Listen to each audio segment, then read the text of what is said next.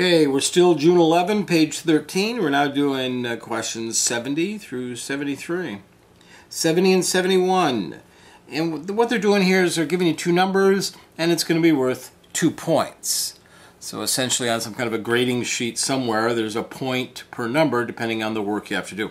But this ultimately means you have to show your work. And as I've always been teaching, you list your knowns. Just found out there's some discussion. There's some teachers that don't really require that, but it's a really good way to start any problem. You get lost in the wilderness. The first thing you do is you dump out all the stuff you find and list everything you've got. So let's go ahead and do this problem. A vertical spring has a spring constant of 150 newtons per meter. Spring constant. What variable is spring constant again? Oh man, how do I remember that stuff? Well, yeah, it's probably going to be in my formula sheet. Sounds mechanical, so I go to my mechanics section, and I go over here and I find spring constant, and the force on a spring constant. Okay, that's K. All right, so that's K. So in my equation, spring constant is going to be K. So I know my spring constant, K, is equal to 150 newtons per meter. So now we're told that a mass of 2 kilograms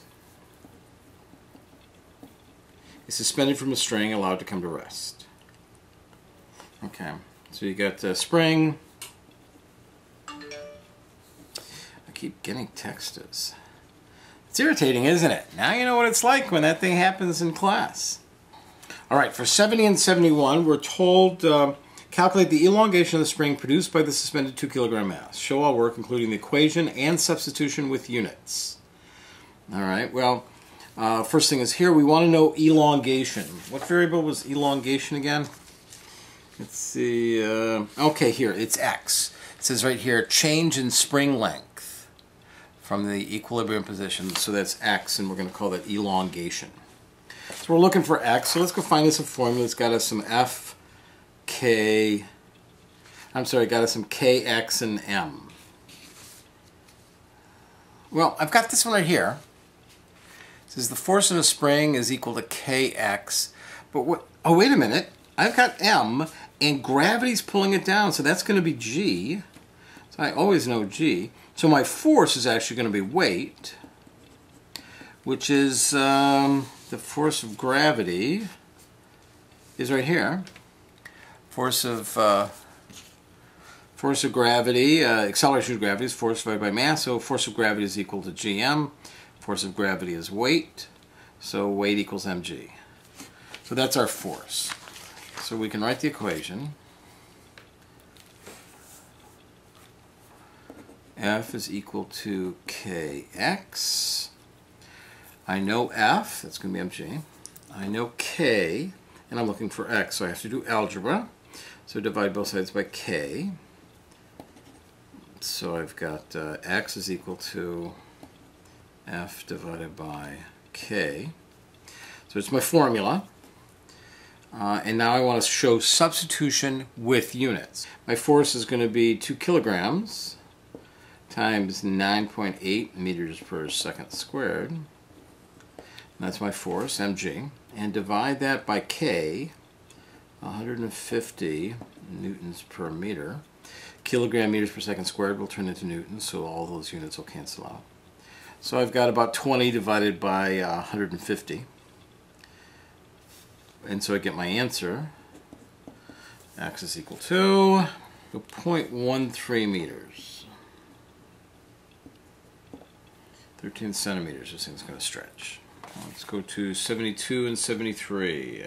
Calculate the total elastic potential energy stored in the spring due to the suspended mass. Show all your work, including the equation, substitution with units.